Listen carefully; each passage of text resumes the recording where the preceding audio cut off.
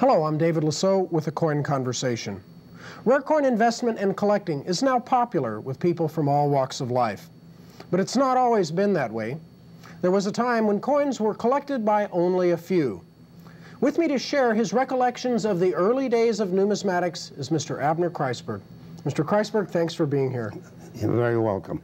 Now, it's my pleasure. We told a story of when someone asked if you were a coin dealer and you said yes, and then they asked what you did for a living. Right. How far back do you go in numismatics? I started really in about 1938. And the story, I was in the refining business of precious metals. I had two friends. One was Abe Kosoff, who is a legend in numismatics, and the other one is a friend of mine whose name was Sidney Balaban. These two gentlemen were drafted at the same time. I was too old for the war, and they asked me to take over their business while they were gone.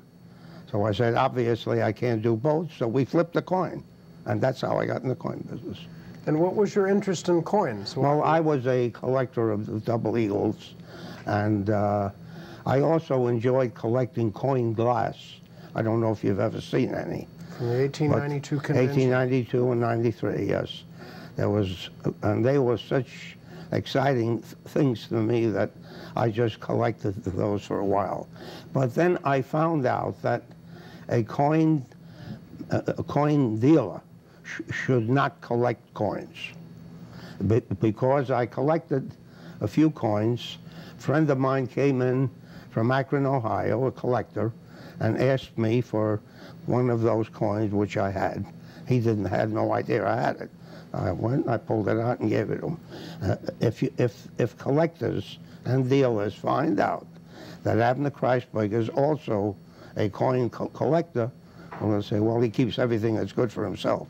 Right. So but I've since collected other things, like paintings, etc., etc.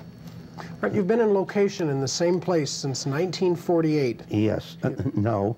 I came out here in 48 from New York, where we were at 42 East 50th Street, and we moved here to a corner building, and we were upstairs for about 2 years. Then we came down to Beverly Drive, and have been there ever since. You spoke of an association with Abe Kosoff. Abe Kosoff and I became partners in New York on the story I just told you. Because he and I were friends, and he asked me to take over or join him while he was in the Army. And one of the most important numismatic organizations is the Professional Numismatists Guild. The PNG, yes. And I understand you and Mr. Kosoff and another Saul man? Kaplan. And Saul Kaplan. Yeah. What was involved in starting an organization like that? Well, it took a lot of time and study to make up the rules and regulations. And that was done, I think, primarily by Abe Kosoff and Saul Kaplan, who has had experience in that line. And I was one of the members that would help to start it. And it has grown now to be a very important organization in numismatics. What was the need for it? Why did it come about? Well, as in all businesses, you have people who are honest and people who aren't. It was the job of the PNG to only accept people who are known and have had some auction sales or written articles and have a good reputation. And today we have quite a roster. And if you wanted to join, you would have to fill out the application and meet all our requirements. You're also a member of some of the other major numismatic organizations. Of course, the old one is the ANA, American Numismatic Association.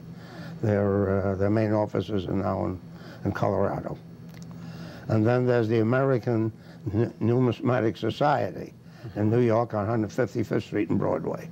Quite an interesting place. I suggest if anyone is interested in numismatics, and they are in New York, to go up there and have a look. It'll be a revelation. Through the years, you've handled some of the most exciting coins, some of the rarest coins on the market. Yes. Who are some of the most exciting collectors that you know or knew? Well, at that time, we had quite a few. Fred Boyd, who was vice president of Union News Company. They had the stands in subways, you remember those? And the newsstands in the subways.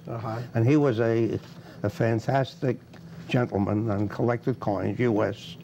And then there was Mr. Eliasberg, who was a banker in Baltimore. He was a collector, and finally he managed to collect a complete collection of every coin that the United States has ever struck, including the colonials. And you had an interesting story about how he got the last two coins. The two coins which he needed to complete his entire collection, I had in the Adolph Monju sale in California, in Beverly Hills, in about 1950. And he came out here to buy the two last coins that he needed for his completion. And it was a dime and a $half. And he did buy one coin, the $half, and the dime he did not buy because he felt that the price was going too high. He figured he would have another opportunity, which he did have at another date, and he completed his collection. This collection of his was then put into plastic and shown in all the banks around the United States. I think they're still on exhibit, as I recall. I know that task today would be virtually impossible to collect all the coins from the river. Well, it would be almost impossible to collect this again. Then there was King Farouk. You had actual dealings with the King of Egypt. Yes, we did. He gave us a carte blanche to buy every coin that was in the pattern book. There was an A.W. Adams and Wooden. Adams was a collector. Wooden was a member of the government, and they formed a partnership, and they took all the patterns that were in the cellar of the mint, and inventory them, and so patterns became a new item for collecting. Farouk was also a collector of other things, and he developed his collection over time. What was the story when he finally got around to selling it? Why did he sell it? Well, he didn't sell it. The coins were taken away from him by the government, and he was told to leave the country. And the coins were sold in Cairo at Abdeen Palace. I think it was 1954. And my former partner, Abe Kosoff, he went over there with his wife and daughter and a few other coin dealers that had some money at that time. There isn't, at that time we all had a few dollars, but not like it has turned out to be today. It's just too much. I can't fathom spending $700,000-800,000 for a coin, but I guess they spend that for an automobile, so why not for a coin? Did you ever, in your early days of dealing in coins, believe that prices could reach the levels they are now? I never thought about it. I figured it would just keep going the way it is now. And for a while we had a hiatus. It was quiet. But I always enjoyed when a collector, a true collector, came up to the office, you handed him a coin, he examined it for about a half hour, and he thanked you and went out. Whether he bought or not, it was enjoyable to talk to him, because if a man came up, he was a collector, say, of large cents. I would ask him questions that I didn't know about certain coins, and I got an awful lot of information from the people who were specialists in certain varieties. How would you characterize coin collectors? Are they different than normal people? A true collector is different. He'll spend hours and hours looking at a certain coin to see if the tail feathers are right or left, if the head is left, the head is right. There's a chap that I knew in Mount Vernon was named Adolf Friedman. He was a friend of Abe Kosoff's of mine. He specialized in $5 gold pieces. And there were so many varieties because no two coins were struck exactly the same. And he was a variety collector of $5 gold pieces. So it depends on your hobby, on what you want, how deep you want to go. And it's been interesting up to, about 10 years ago when things began to change, when this 64 and 65 came into being. And the grades, you mean? Grading, and that created a lot of tension, and friendships were broken up, lawsuits were started. It doesn't belong in numismatics, as far as I'm concerned. The people in New York who are Stacks, who are the largest, or one of the largest coin dealers in our country, have auction sales 10, 12 times a year, and I have yet to find a coin being graded according to numbers. It just isn't fair to the person who is buying if they're not knowledgeable. You were involved with a collection of Mr. Beck that had quite a large holding of things. Yes, John Beck from Pittsburgh, Pennsylvania. He had a couple of mines, and he did very well. He was about 5 foot tall, a very sharp dresser, and he started to buy scarce coins, but he didn't realize it at that time. He just happened to pick out $50 gold pieces, $3 gold pieces, Stellas, $4 gold pieces. And when I came there, after he passed away, I was asked to come and inventory it and then ship it back to California to the bank and sell it. I had 2 guards around me, or 3 or 4 at a time sometime, and I opened up a box and there was 101 $50 gold pieces. They're called slugs. The majority of them were the octagonal, and there were a few scarcer ones, the round ones. But he had a couple of $100 gold dollars, a few hundred 2.5s, all the way up the line. And then he did have the coin that is called a Flying Eagle. It was made in 1856.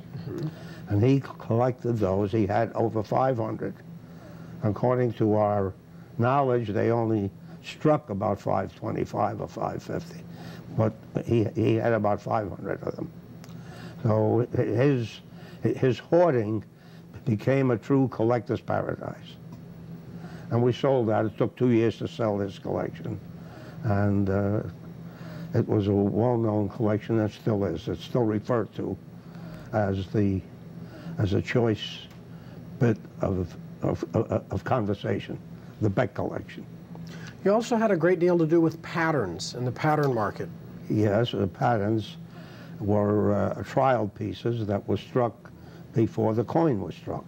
A few artists were commissioned to present their ideas to Congress, and they struck some coins in copper and aluminum, etc., and gold, and Congress selected the one coin to be published, to be struck, and the others were called patterns, or trial pieces. And they were thrown in the cellar, in cigar boxes or what have you. And it became of interest to a few people. The first was Edgar Adams, who was a coin dealer, and Wooden, who was Secretary of the Treasury, I believe, at that time.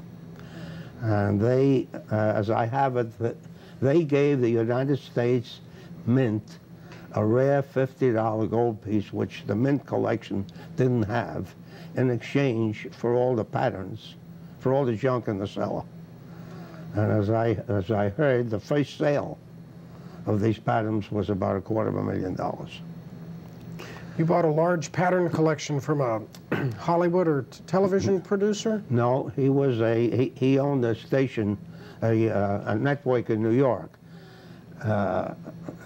His name was Major Lohr, L-O-H-R. I think he was president of NBC or CBS. He gave up his presidency in the company, go to Chicago, and become the curator of the Museum of Science and Industry. And I heard that he had a collection of patterns which he was interested in selling. So I called him. He gave me the figure over the phone, and I said, they're mine. And I went out there, examined a few of them, and shipped them back here. And they were a fantastic collection. I wish I had them again. What was the value of the collection? At that time, I paid him $80,000. I would think today you probably get about $10 million for the same collection, with a trunk full of beautiful patterns. You also handled the 1947 American Numismatic Association auction. Yes. What was it like at a convention then compared to the modern Well, we days? all went up by train. Most of us did then. And we had the convention at the what the devil? It's not the Hilton.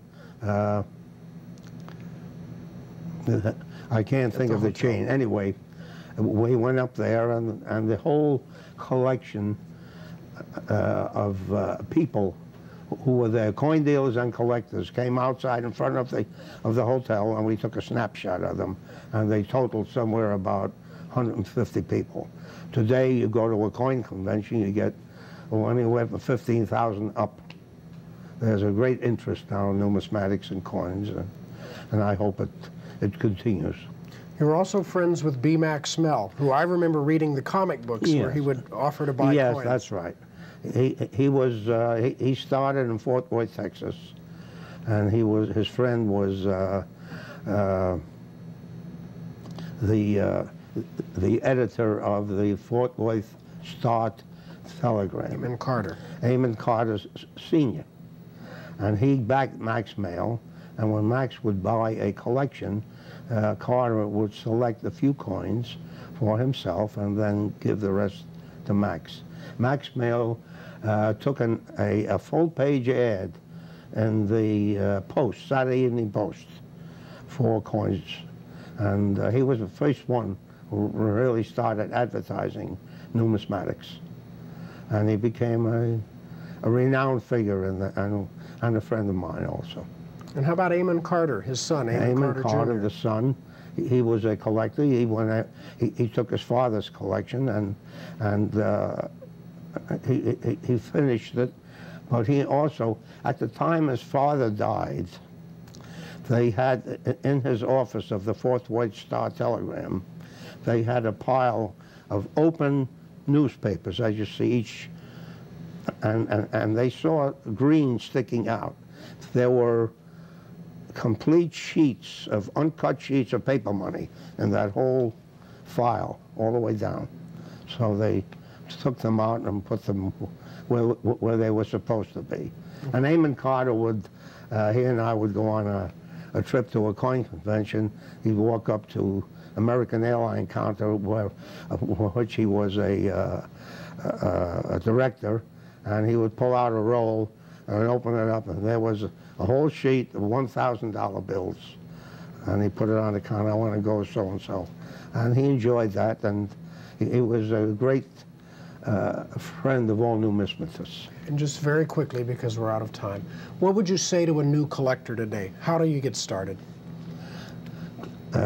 Write to the ANA and have them send you a list of dealers that they recommend in your area. Great. Mr. Kriesberg, thank you for having been with us. It's been a pleasure. Okay. My guest has been Abner Kreisberg. We thank you all for being with us. This has been David Lisot with A Coin Conversation. If you buy and sell coins, you should know about the Professional Numismatists Guild. This organization began in 1955 and now has more than 250 members nationwide who are experts in buying and selling rare coins and precious metals. The PNG is founded on the principles of knowledge, responsibility, and integrity in the rare coin business. PNG members have the highest personal, financial, and ethical standards in the coin industry. When you deal with a member of the Professional Numismatists Guild, you can expect to be treated fairly and have the assurance of doing business with a recognized professional. Whether your interests are investing, collecting, or just learning more about rare coins, there's a PNG member near you. You can find out more about buying and selling rare coins by calling area code 818-781-1764 or write P.O. Box 430, Van Nuys, California 91408. You'll receive a free brochure and the PNG directory listing 250 of the nation's top rare coin dealers. Call the PNG today.